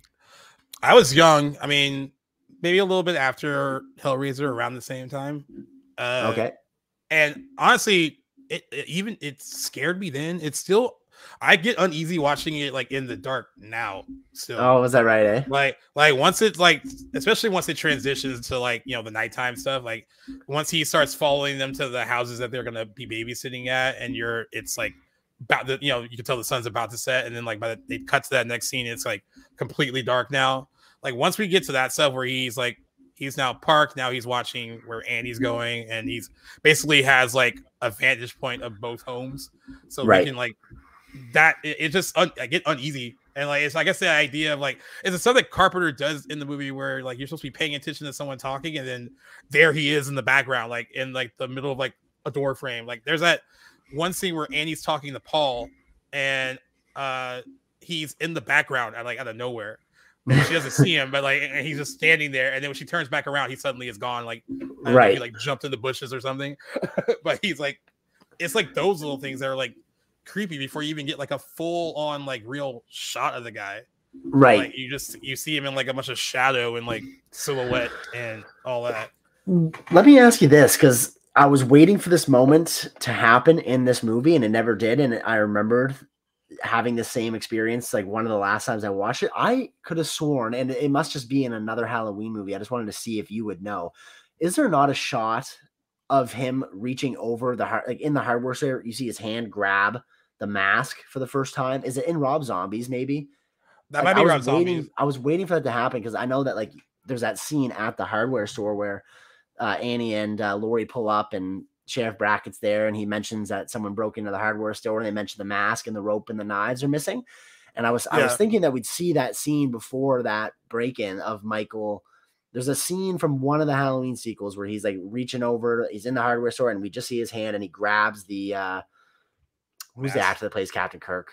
William Shatner. Oh, William Shatner. Yeah. William Shatner. He grabs the Shatner mask, and that's like how you assume he gets it. And it must have been Rob Zombie's. I kept expecting that scene to happen in this one, and it didn't. I remember thinking that again, but I have to wait and see what one that is. Are you on that note, or is that something you would have wanted to see in like the kind of like him breaking into the store and like getting all that stuff? Like I remember on that first time I watched it with a friend who had never seen it. It was like 2 years ago, and it was after the movie was over, and it was like this kind of he wasn't really paying attention to the scene about the hardware store much. Okay, and then he was like, oh wait, that's where he got all his stuff, like whatever he used to like kind of dispatch everyone he got from that store. I'm like, yeah, that's what. Yeah, the scene wasn't just there for nothing. Like, yeah. He was like, I just thought it was kind of like, like a random way for them to like pull up and like meet her dad, and like it wasn't like necessary to the plot that someone broke into this hardware store, but like everything that very was necessary. That was him getting like basically his kill kits, and then we get to see him drive by, unbeknownst to Loomis. His back is turned. I love that scene too. Yeah, that's really cool seeing him drive by. But I don't necessarily needed to have seen or known where he got the mask. The sense is that this is a troubled boy, if you will, that needs to have his face covered when he kills people. And I just think his mask is badass. I don't think you could have found a more iconic mask in Michael Myers. Love how that came to be and how simple it really is. Just a painted over William Shatner like mold of his face, but so iconic now. Love that feature of Michael Myers. Here's something interesting about someone wrote on michaelmyers.net because this is about the hardware store. They said, here's something that's bothered me for many, many years. In Halloween 1978, there seems to be a major continuity problem. It all revolves around the theft of Michael's mask. I laid out the events of October 31st and a practical timeline, and here's what I came with it. Okay, he escapes 9 p.m. October 30th from Smith Grove. Between 12 a.m. and 4 a.m., Michael makes his first kill, the truck driver, on October 31st. Also, October 31st, between 4 a.m. and 6 a.m., Michael steals the tombstone. I guess his sister's tombstone that we see later that he uses with Annie. October 31st, 7:30 a.m. Michael watches his sister Laurie walk up to the house, has the mask on. I guess he does have the mask on when she walks up to the house. October 31st, 11 a.m. Michael is outside the classroom, has mask on. Right. 2:15 to 2:40, Michael follows all the girls, speed kills, has mask on. 3:10 p.m. Michael is outside Laurie's window, prank phone call, has mask on. Watches Tommy drop the pumpkin at school at 3:20 p.m. mask on. And then at 4:30, Brackett is in front of the hardware store and says that someone stole a mask, 2 knives, and some rope. This is where I can stop. You see, Michael has his mask since 7:30 a.m., but the hardware store wasn't robbed until 4 to 4:20 p.m. So that means one of the two things happened. Michael stole his mask before 7 a.m., but the alarm didn't go off until 4-ish. Our Haddonfield has the worst response time to an alarm in the history of all police forces. I doubt either of the case. Probably just a continuity thing. Yeah, exactly. And I'd come across that too in the past. I mean, it is a very glaring continuity error, but nothing that really impacts the film. I think they could have worked around that by just saying that they didn't notice the store had been broken in until that time, and maybe the shopkeeper just wasn't working until then and went to open the shop and noticed it had been broken into overnight. Quick little fix, but it doesn't really do anything, I don't think. It's just a harmless continuity error. Funny though, because that person's absolutely right. His plans were for Halloween. I mean, like, he doesn't see Laurie. I think. Do you think he goes on any kind of killing spree? Like, he steals his sister's headstone, like, for whatever reason he's going to use it for. Right. I mean, is there? I mean, like, is there like a? Would he just been dormant in his house, not bothering anyone until something like until alerted those to him? Kids maybe came by that Loomis scared off. Yeah, that could have been a whole. In an alternate universe, that could have been the premise of Halloween. Those might have been the only boys that were killed. Yeah. You know what? Like, again, even though this isn't really addressed in Carpenter's version, and he probably didn't have this idea when he was writing the first one, just tying it back to fate and that conversation, that he clearly included this dialogue from the teacher in that scene for a reason, and that's been echoed in tons of horror movies afterwards. Hereditary being another one that just like you have a classroom scene, Nightmare on Elm Street, that just sets up or relates to the themes of the movie that's being delivered by a teacher in a classroom. And Halloween has that scene where they're talking about fate. I just think that there was, no matter how or why, it's not necessarily important what we could speculate on, but some reason Michael was going to come back to Haddonfield. He had this urge to return at the time that he did, and he was always bound to run into Laurie, and maybe he had this intuition that she was his sister, and that's why he props up her best friend dead on the bed with the tombstone of his sister, like maybe to be like, hey, by the way, like you're my bloodline and I'm coming to get you. Like who knows really what he's thinking, because he's not relaying that to anybody. But I just think that it all ties back to one of the most pivotal moments of dialogue is from that teacher who we don't even see. Is we just hear her voice as she's picking on Laurie, but it's about fate, and this sequence of events was always meant to happen in this universe, and why isn't important, just necessarily what is that it was going to. And I don't know, it's not necessarily a roundabout answer, but it has something to do with forces that we can't explain. Yeah, I can buy that. Like it was like a lot of people reference that whole speech about fate, and even if you're looking at it as like, you can look at it as like, hey, this kind of like familial tie ties them together, and like fate was going to bring them together eventually. Or if you just look at it as one standalone movie, like this was her fate on this Halloween night, like this kind of like she was going to meet this unstoppable force, and there was going to be nothing that would stop that from happening. So it works both ways. I mean, if you want to look at it as like a greater picture thing, or just like a one movie thing, that's sort of how I naturally look at the movie. And the thing is, I like both approaches. Yours about it being completely random, and that is where the scariness is, that it could have been anybody and it just happened to be Laurie, and he saw her when he did, which all ties back to fate. It could have been anybody walking by, but it happened to be Laurie's fate that she was dropping the key off at that time, that Michael was already there.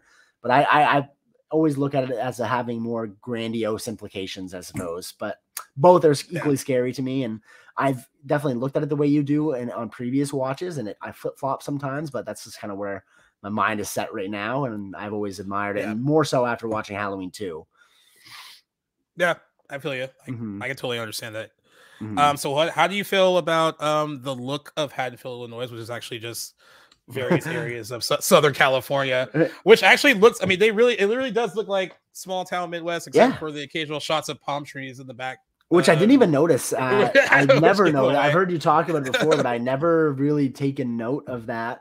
You'd never really know, as somebody that's from the East Coast, like that looks like Haddonfield could be like rural New Brunswick for me. Like it looks like my area too. Like the geography is very similar. I think it looks fantastic. I would never know that that's what California looked like. Again, minus the odd palm tree, which again, didn't even cross my mind. And I kept that in the back of my mind because I remember you talking about that earlier in an episode, but I didn't notice it. It's like a pocket of like South Pasadena that looks like small town, like Midwest. Like there's certain streets do. And then like the houses where they're babysitting, that is in Hollywood, but that the street where they did it on in Hollywood, that one particular street just looks like a small town, like Midwest street. Right. And it's also weird too, because like when I went there with a friend a couple of times, actually, the distance from her running from the one house to the other house, like across the street, looks so much longer in the movie. But if you were to look at that, if you're standing there looking at where the houses are located, I mean, you just the magic of movie making to make that seem like a much longer. It does seem like quite the stretch, actually is. But it really isn't that big of a run at all. I think I might post some of the pictures on like our Back to Blockbuster page. I have a lot of those pictures and videos when we went the last time. But yeah, it really is like no real distance between the two houses, but they made those two locations work really well. That'll be and how far is South Pasadena from where I'm at? Hermosa, yeah. It's like 45 minutes. So traffic could be a little bit longer, but it's a must see. I gotta whenever I get over there, I desperately want to go see where Halloween was shot. That would be super cool. There's so many so many spots are in South. Most of the spots are in South Pasadena. The only ones that aren't are the two babysitting houses. But Laurie's home is in South Pasadena, where she's sitting on the curb with the pumpkin. And actually, that house just went on the market for like $1 million, I guess. So, wow. And they always have a pumpkin sitting out there, like around the month of October, for people to come and take pictures with it. The cool thing about the areas of South Pasadena, like the hedge, the people that live in the house, whoever lived in those homes, they are told by like the city, you can't remove any of this stuff. You can't cut the hedge down. Like this is a part of like movie history. Like the Myers house isn't in the location where the Myers house used to be. They were going to tear it down, but like the city wanted to find a way to preserve it, so they moved it onto its own lot where people can go in and just like take pictures of it. And like that's sick. So they really care about like the kind of having that history of having the movie made there. That's awesome that there's an effort to keep that as it is.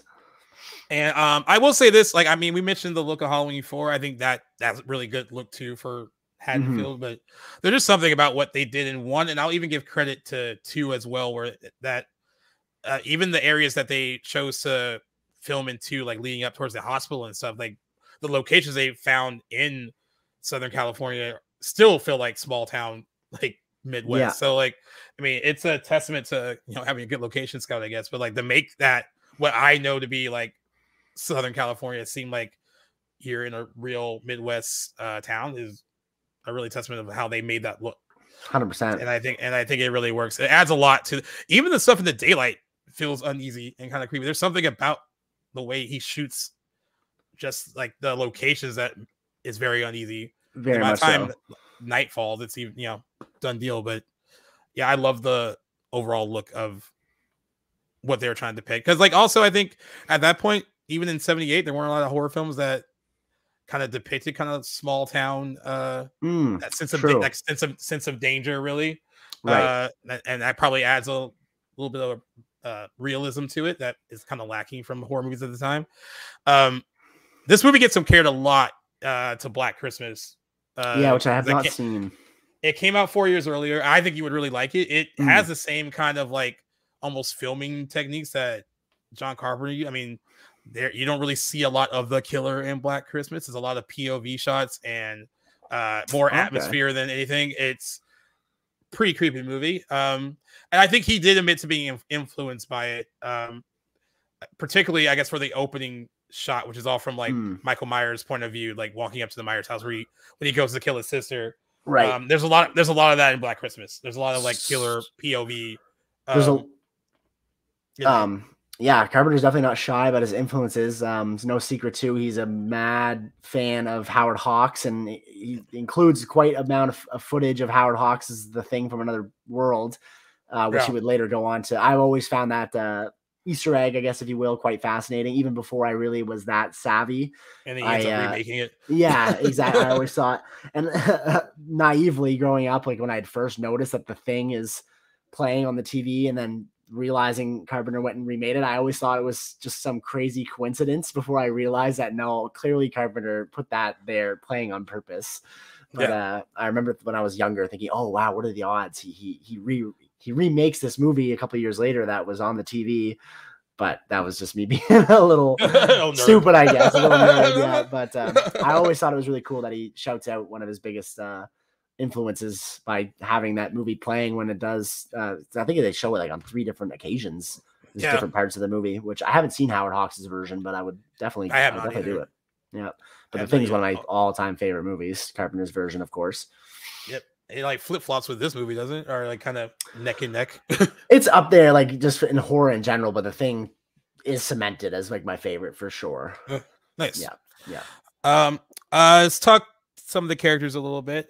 John Carpenter said that, you know, he wrote a lot of the Dr. Loomis, Michael Myers, like evil stuff, and then Debra Hill wrote a lot of the teenage girl like banter between the friends. That was her kind of department. So she really he gives a lot of credit to her fleshing out who Laurie Strode was and who her friends were, and he really fleshed out the Dr. Loomis kind of stuff and his connection with Michael Myers. I'll bring up Loomis first because I think Donald Pleasence does a really great job, and of course he became the face of, other than Michael Myers, he was the face of the franchise up until part 6. So it's really a small role in retrospect. I mean, I guess you think about it, he was only there for 7 days. He doesn't really have like it's not like a lot to do, but what he does do is significant. Yeah, he makes you feel like he's in it a lot more than he actually is. His whole speech about with Sarah Brackett about Michael Myers and what he kind of saw in him, like that's just a really well written scene, and also on top of it being real well written, it's well acted by Donald Pleasence because it's not showy, it's not over the top. This is just like someone that like saw something truly evil in this person, and it really unsettled him. Yeah, it stopped exactly. it. Yeah. Harkening back to what you'd said about whoever mentioned, or I know you just mentioned earlier in the episode, but whoever was talking about him only being there, not really being confident in the movie, but taking it on. You say it was his daughter's. His daughter was like, because she liked Assault on Precinct 13. Yeah. Props to him for he really does go all out for the role and actually like takes it seriously and gives in like a quite convincing performance for a limited screen time and time on set. So I think it was very commendable for him to take the role seriously because he does sort of legitimize how, I guess, the true nature of Michael before you actually see Michael really go at it. It's really what you're afraid of is how, similarly to Alec Guinness in Star Wars, like you don't really understand like why this villain is so revered, or you do, but you get it through the experience from one person that was close to him at one point, and he is like telling you why you should be afraid of him, and then you see the villain on screen, later Michael, but in the case of Alec Guinness being Darth Vader, and then you come to see for yourself like why this villain is so to be feared.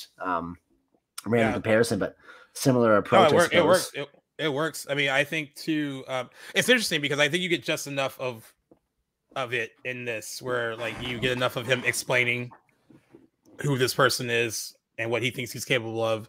The TV version of Halloween, because they had to cut certain things for like it airing on NBC, and like they like gore, even though there's no gore really. Yeah, but they had to cut some of the violence, so they had to insert new scenes. So I guess they inserted scenes while filming Halloween 2. So there's like extra scenes in the TV version of Halloween where he has a discussion with like you see that with the doctors and him explaining why he thinks that Michael Myers is going to be a bigger problem down the line. There's also another added scene with like PJ Souls and Jamie Lee Curtis like talking about the dance, and then also like PJ Souls, Linda talks about how like somebody was following her on the way to Laurie's house. So they kind of set up more of like him stalking everyone. It's a little, I mean, the TV version is easy to find, but it's not like it makes it the worst movie. It throws in more explanation than maybe is necessary by adding extra scenes. But yeah, I think you get enough of what Michael represents through how Loomis explains him. Right. I mean, it's just enough like that, he like this person is beyond help. And I mean, the fact I can't, what psychiatrist would just come to a town brandishing a firearm, like with no real, like it plans on like rehabilitation. It's like, no, I'm going to kill him when I find him. Like that's like, that seems to be the end game. on that note, and that certainly is the end game. What do you make of, because Carpenter, although he didn't necessarily have these grandiose plans for the series going forward, what do you make of him making Michael, I guess, like impervious to damage, or like immortal, if you will, or like supernatural? Like, do you get that sense from just watching the first movie by itself, or do you think that there's a rational explanation for why he can get back up and survive all these things that the average person wouldn't? So like I'd never understood that watching it when I was younger, because like that to me, that was just like that was in line with like Jason Voorhees and like all these other people that you couldn't really kill in these movies.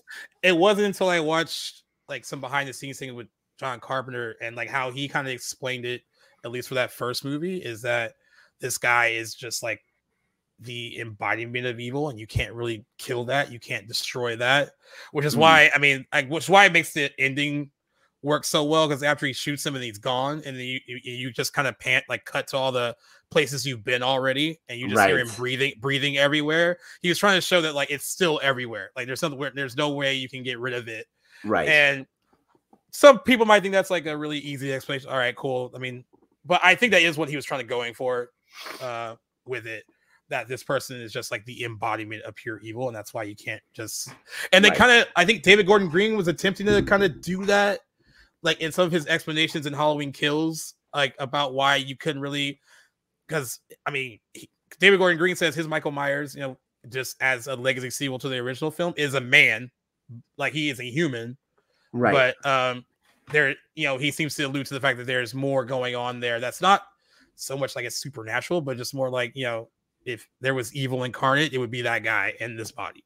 So okay, I can, I'll rock with that explanation, I guess. Yeah, I like that too. I think it's like one of my favorite features about Michael Myers and the Halloweens is that like for no rational reason, this embodiment of evil, this evil person is able to withstand inexplicably all this harm, to the sense that like he is borderline biological. He can just keep coming back. I've always really admired that, and I don't need an explanation to really rationalize it. I just think it's a cool trait. But I like how you've just summed it up as it being the embodiment of evil in this human form, and that is sort of what gives him the edge, I suppose. I also think it's interesting when he gets, so the first time he gets hurt in the movie is when she drives the knitting needle through his neck. Right. And the way that is almost played is almost like he is confused by what, like, like what that is. You know, this is like, it feels like this is someone that hasn't felt real pain like ever. Right. And that's kind of like how I kind of took that too. Like, it's just like, oh, like, you're like, what is this? Like, I've never felt this kind of thing before. So I can kind of roll with that. It works more, you know, for one movie than it does for across multiple films. But yeah, after the first one, it very much seems that they really roll with the immortal, like undead supernatural element, which I've always admired about Michael Myers. I don't need a reason again, like for it to be scary. I just find that cool. But in the context of just the first, and even in David Gordon Green's, there's just something inexplicably terrifying about it. Yeah. I mean, homie in Halloween 2 gets shot 4 times by Loomis, and then he gets shot 2 more times straight in the eyes by Laurie. Yeah. Still alive. Not even really phased. Yeah. Which is crazy to me. But speaking of Laurie, as far as you know, I guess for a lot of people, she is the quintessential final girl. More, you know, more so in this film than like, you know, Halloween 2, but like fully fleshed out. And oh, it's interesting too, because you don't really learn a lot about Laurie, but I guess you just learn about who she is based on how Jamie Lee Curtis plays her. Like, she clearly is popular enough to have friends, but she's not like her 2 best friends. Clearly, they have other intentions on like Halloween night. You know, Laurie seems like the kind of girl that would volunteer to babysit because she wants to maybe avoid doing the things that they're doing. Right. Maybe she's not very comfortable doing this. Yeah. Jamie Lee Curtis described her as kind of like repressed too, compared to her friends. But I think a lot of what Laurie brings is through Jamie Lee Curtis' performance, and I think she's really good in the movie. Yeah. Like, especially her being her like film debut too. So. Which is really impressive. I always forget that it's actually her first movie. Laurie as a character is very much the antithesis of Michael. Really, she's pure innocence and wholesomeness, and she's got this motherly sort of naturally welcoming and protective demeanor, whereas Michael just exists to be savage and kill and is evil. Yeah, agreed. And so it's almost like this, like these 2 very polar opposite things that kind of crash together. It's a good classic good and evil. Yeah, this thing that kind of destroys her innocence a bit, and like, you know, the kind of safety of her life up to that point. She's probably never experienced any kind of real danger or anything like that in her life. But I mean, what's interesting too is which is why I think a lot of you have a lot of female fans of horror films, is that like in this kind of crisis where it's like, you know, life or death, she's not, she's scared and she's afraid, but then she's also very smart and, you know, intuitive. And when she has to fight back, she does. She does toss the knife away a couple times when she does it twice. my roommate commented on that too. Like, why are you not going for that? But I guess she thought the job was done. I mean, I guess the knitting needle in the neck, I would have been like, that might not be enough. I probably would have just held on to the knife. Once she gets him in the gut when she's in the closet, okay, I can maybe understand like he probably dead. But I don't know. She does it twice, and like I remember my God, my buddy Sean, when we first watched the movie together, when she did it the second time, he's like, "Oh, stupid bitch." He's like, I can't do this. He was like, "Why would she do that?" I was like, I know. That is awesome. But other than that, you know, she is a very strong, capable character, and I'm always on the fence about like when it comes to like, because I feel like for a lot of horror fans, it comes down to like Laurie or Sydney from the Scream movies, like who is the better like female kind of lead in these things. Yeah. Where do you fall? I feel like Sydney Nev Campbell has more time to develop across one cohesive timeline. By the way, that's one advantage she has. Like we meet Sydney as a teenager, we see her through college, through like you know, adulthood, like, you know, we have various stages of her. Where Laurie, I mean, you have one complete image of her here, and depending on what movies you watch, Halloween 2, she's like a shell of her former self. But that makes sense though, because it's the same night and she's gone through a traumatic event. Traumatized, yes. Right. And then H2O, there's like this person who's running away from it, right? Trying to escape from it. And then if you don't count those movies, in 2018, she's not someone that's really running away. She's like preparing for this thing to come back again because she hasn't let it go. Move, I think, like creatively from David's standpoint. They're both very interesting character arcs, like no matter how I guess you look at it, I guess. Definitely. In both scenarios, she realizes she has to like fight her monster. Like in any scenario you look at it, yes, like, she has to do that. Which on that note, for me, it's neither Nev Campbell or Jamie Lee Curtis. For me, it's like at least in a one-off, because I haven't seen all these movies, but like just considering the first movie alone, like my go-to final girl is Heather Langenkamp's Nancy from Nightmare on Elm Street, and someone who like very much from the get-go in the first movie like chooses proactive. Is proactive in fighting her monster, and just does it in a very clever way and finds mostly success. But no, I really like her arc in just that one movie that she in, like if you're just considering the first Nightmare on Elm Street. But Laurie is without a doubt, she, you know, give her the crown. She is the Scream Queen. Helps too that she is, you know, the offspring of Janet Leigh. Yeah. That does help. Both professional screamers. Absolutely. Jamie Lee Curtis. There's a reason why she became a Scream Queen after doing Halloween. She has a set of pipes for sure. Yes. And then as far as like the other side character, I think the movie does a better job than most horror movies. They're there to die. They're not gonna. Linda and Annie, and I guess I'll throw Bob in there. And Bob, aren't gonna be there long term. But I think Nancy Loomis is funny as Annie. She's Annie's great, lines and stuff. Yeah, and I guess PJ Souls, the whole totally and all that was all her. Like that's just the kind of girl she was. Okay.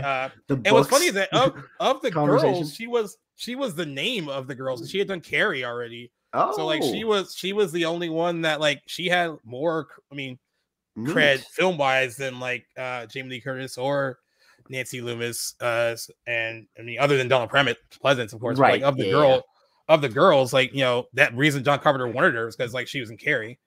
And that was like, and they also really, I think Debra Hill was the one that really was like, hey, like with Jamie Lee Curtis, it's like we have this really cool Janet Leigh Psycho connection. Like we should do that. I forgot what other girls they looked at, but like that's what it kind of came down to. Like this will be really good for our movie, and she can act. That's great. They right. And then she was able to.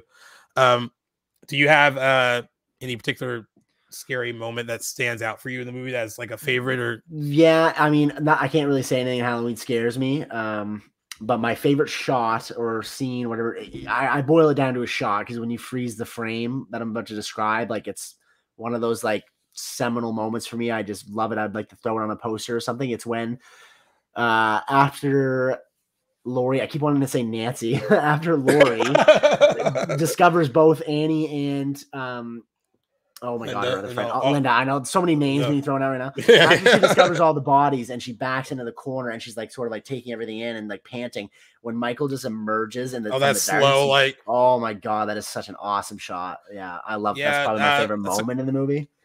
Credit to cinematographer Dean Cundy, who actually went on to do like Jurassic Park and like a bunch of big movies after. Okay. You know, they try to recreate that moment in Halloween 2 with the nurse that gets the hypodermic needle in the Oh God, yeah. I forgot about that. And it actually does play. It doesn't play as strongly, but it's still kind of creepy. But yes, yeah, that's probably one of mine. That one, I remember when I first saw that. Actually, that because you don't see it right away. No, he emerges from the darkness. Yeah, you just see him come to frame. It's also the slow, like when she thinks everything's done at the end, like she thinks he's dead. She's told the kids to like go next door, like whatever, go get help.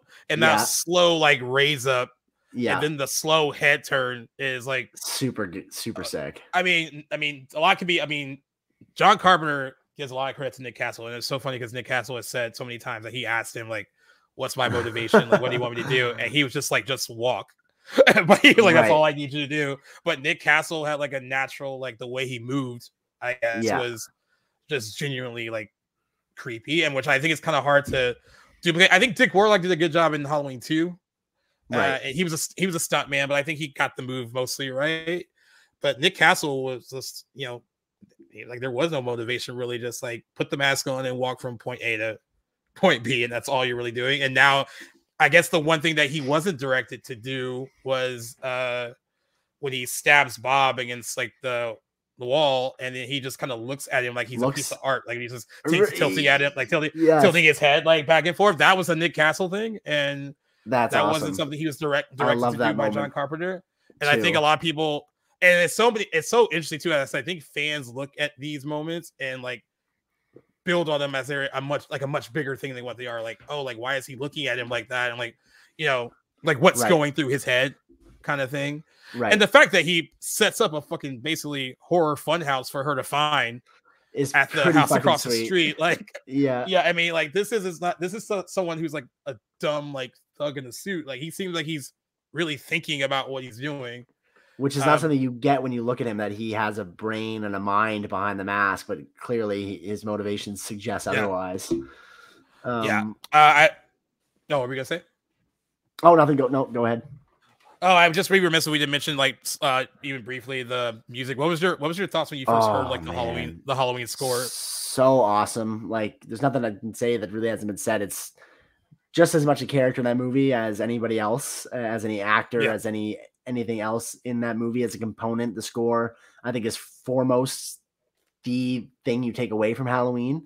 You can hear it anywhere and just instantly know where it's from. I mean, Linkin Park's "What I've Done" opens with the theme to Halloween, one of my favorite songs by them. So whenever I hear that song, I'm reminded of Halloween, and it's even more impressive that it's done by the director himself. So, and I mean, which is a trait. He did that for lots of his movies, but something so simple yet so effective and became iconic. It's one of anybody's favorite film scores, I'm sure. But what do you think about the music? I think it might be the best horror movie film score. I mean, hands down. I hope that's not like a flex, but I think it might be the best.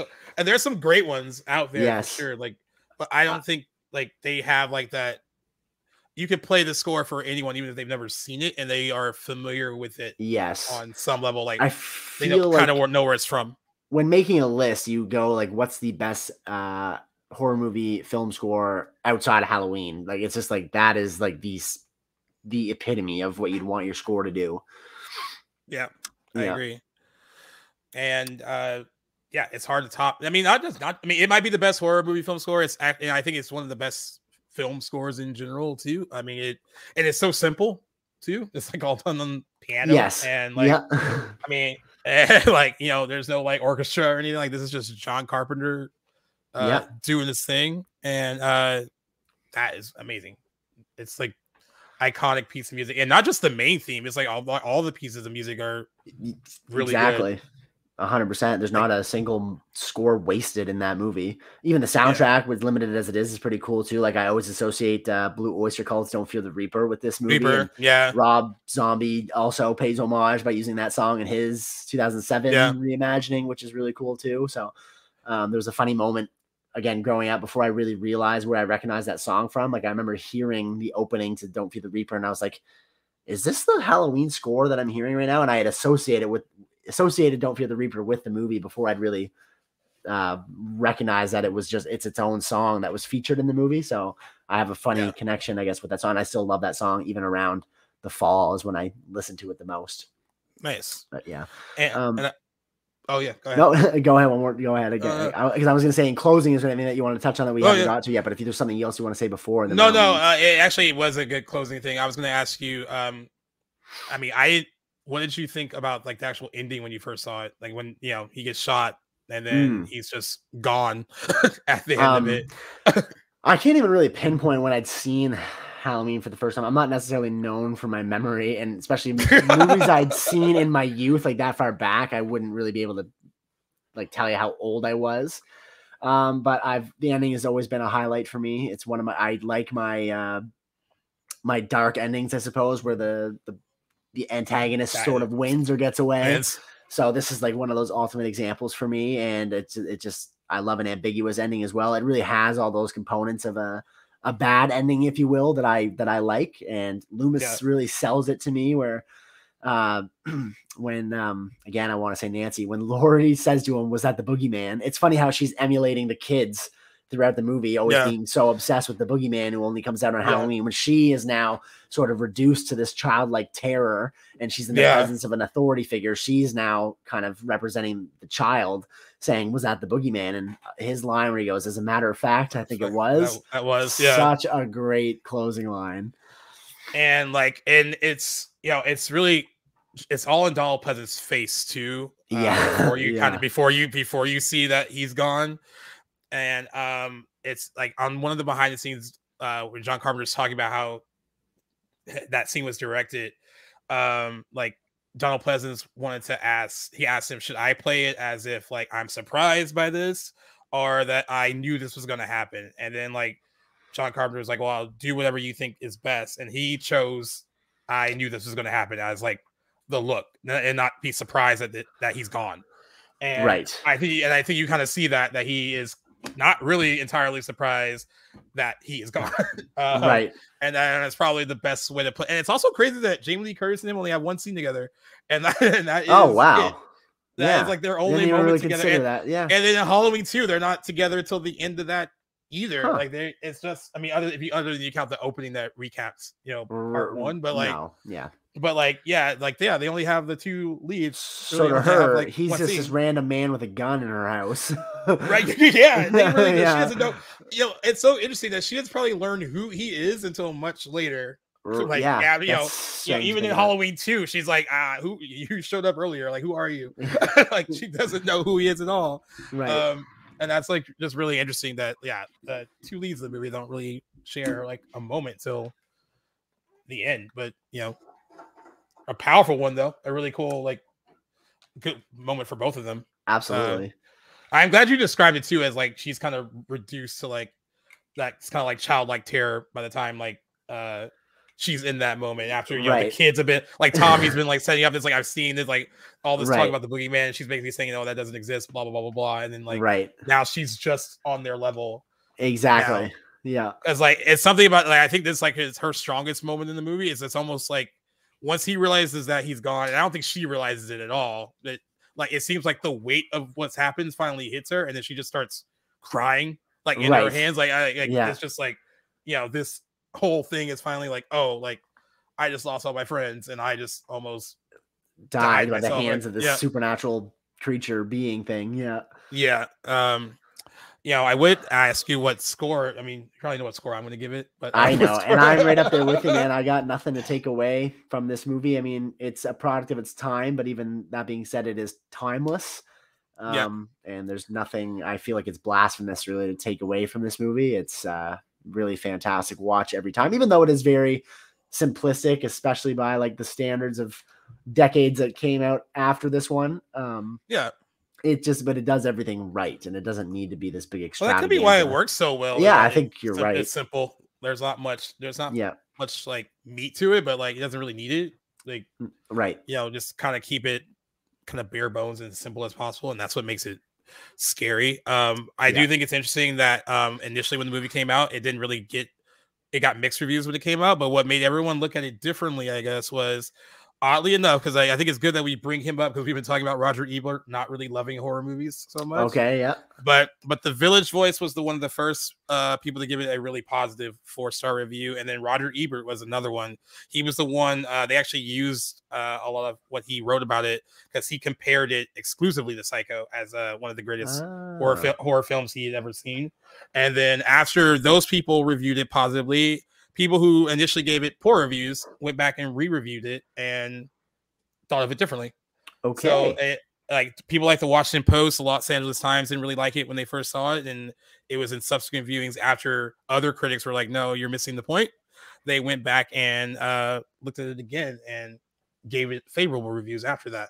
I don't know how someone else's opinion can change yours, but maybe you're looking at some things they pointed out. Like I've had that happen to me plenty of times, even like with Cam, he'll point out stuff that I just hadn't considered. So I can see why it'll influence. But the difference is if you go back and just like, I guess, are just trying to please somebody by saying that you like something more than you really did, that would be the difference. But yeah, it's sometimes people can put you on to things you had overlooked or didn't consider in the right frame of mind, maybe. Yeah, agreed. All right, 10 out of 10 for me. Yeah, I'm with you, man. 10 out of 10 for you. Not a bad horror movie to end Tales of Horror on. The horror movie to end it on. The horror movie. I'm really glad that we did this over the last 2 months. It was really fun. And I'm already looking forward to next year.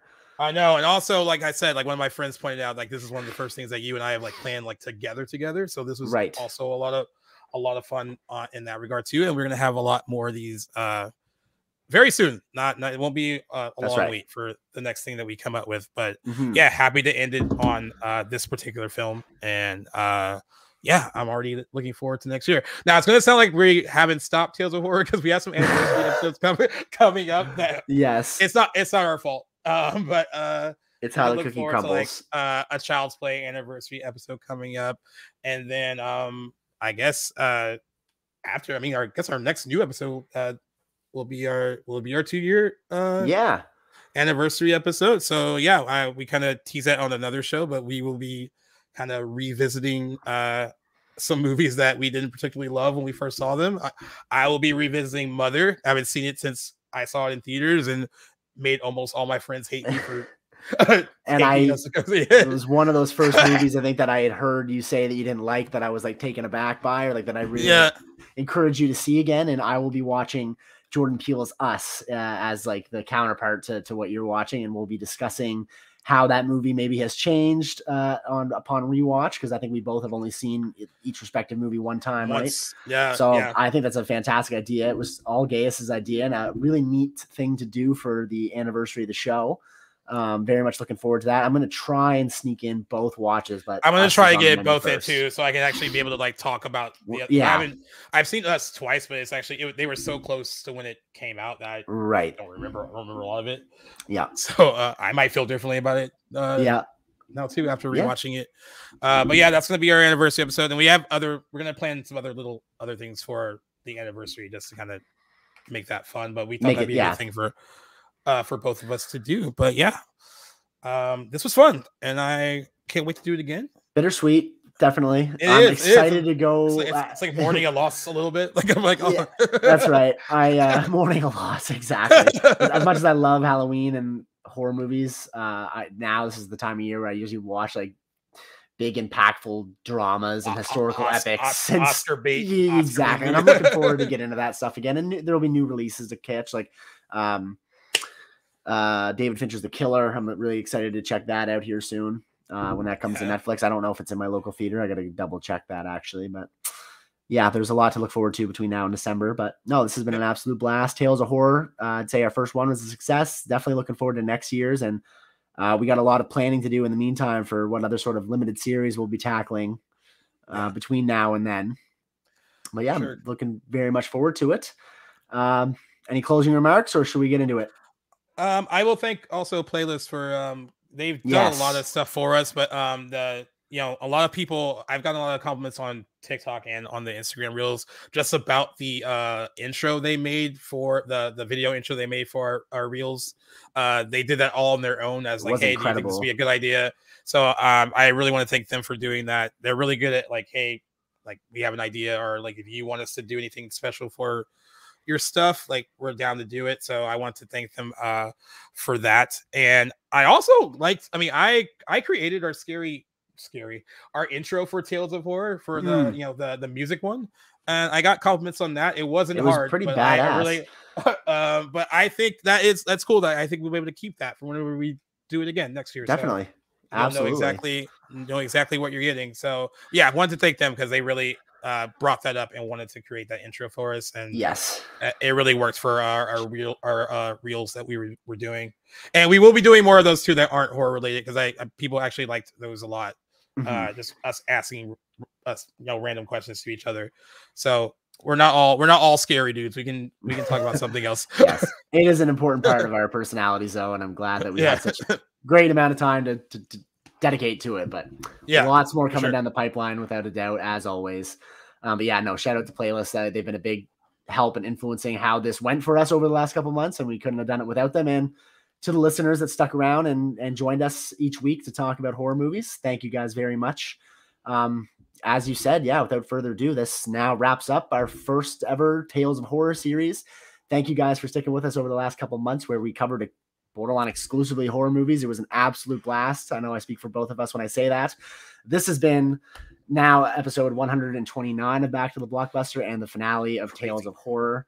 So you guys stay tuned to the socials, where we'll be posting our up and coming episodes, and stay tuned to us for next week, where we will be covering, it'll be the second anniversary of the show. We're going to be breaking down Us and Mother, the rewatches of those movies, and discussing how our opinions changed. Thanks again, guys. As always, if you're new to the show, make sure you tell your friends who like this sort of content. You can find us anywhere you guys get your podcasts, and anywhere you're on social media at Back to the Blockbuster. Make sure you download the Playlist app on the iOS store and the Google Play Store for Android users. Thanks so much, guys, for joining us over the last couple months. It's been an absolute pleasure. Gaius, as always, pleasure talking about movies with you, in particular Halloween. Can't wait to get into the next things coming, and it's been a pleasure, my friend. Until next time. Yep. Always, my friend. Take care. Peace out, guys. Thanks for listening.